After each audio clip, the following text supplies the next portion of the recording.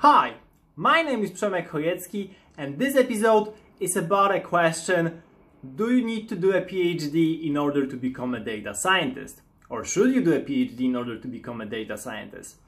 The short answer is no. You don't need any degree actually to become a data scientist or a computer scientist, a software engineer.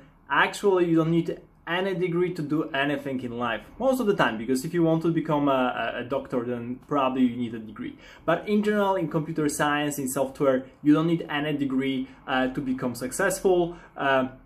Think Mark Zuckerberg and Facebook, of course. But on the other hand, PhD can greatly boost your career.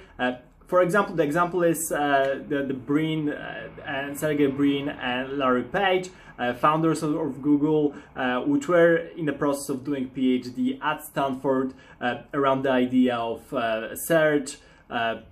So that really helped them build the company, and they had the initial IP built within already their PhD. So the answer really varies depending on what you want to do in the end, and whether you want to, for example, go to work at the startup, whether you want to find your own company and build your own startup, whether you want to be a freelance data scientist, or do you want to work at a large organization. There are plenty of opportunities, and depending on where you want to go next and what kind of role you want to fulfill, the answer will vary. So as a rule of thumb, if you want to go more into research-oriented positions, which are heavy on machine learning, deep learning, there's a lot of reading papers, then probably having a PhD will be a good idea, and not for the PhD itself. So if we take a step back, then my understanding of education is like that. So it doesn't really matter what kind of degree in what subject you're doing. What you're learning along the way is this. Bachelor degree is basically meaning that you're able to interact with your teachers, you're able to interact with other students, complete some basic fundamental projects on your own, so you are able to work in like a corporation. Then if you go to master degree, then basically having a master says that you're able to understand literature, you have this focus on a domain, you're able to perhaps understand what's going on with research, but you don't have any impact yourself on a given domain. And then if you go to PhD, then actually doing a PhD and completing PhD means that you're able to do research by yourself, you know the research literature on one particular subject, and you're able to invent something new, prove something new, create some new algorithms which are better than the previous ones, and somehow improve the domain you're entering. So that's a general truth about the education, if you think about it. So having said that, it doesn't really matter if you do a PhD, for example, in computer science, mathematics, physics, biology, chemistry. It all gives you the same mindset of being able to do your own research and apply this mindset to any given role at a company.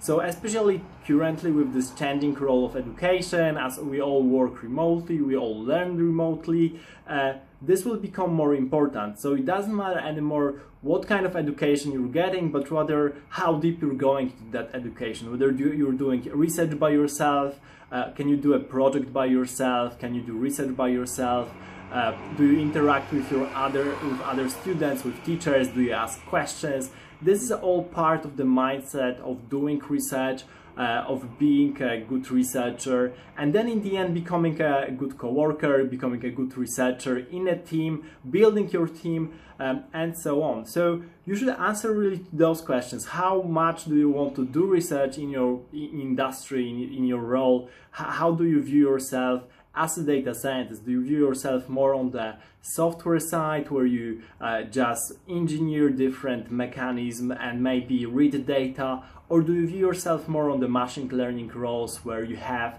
a lot of thinking about algorithms, particular parameters, how to tune them, what is missing, what kind of architecture you want to use, and all that stuff. So it really depends on you, and there's no good answer. So don't worry about the degree. worry more about the practical side of coding and what you want to do in the end, because that's the most important. Especially right now, as we're living in this remote world, it's really important to be able to convey that you know what you're doing, you're able to finish your projects on time, and you really give good feedback to your other coworkers.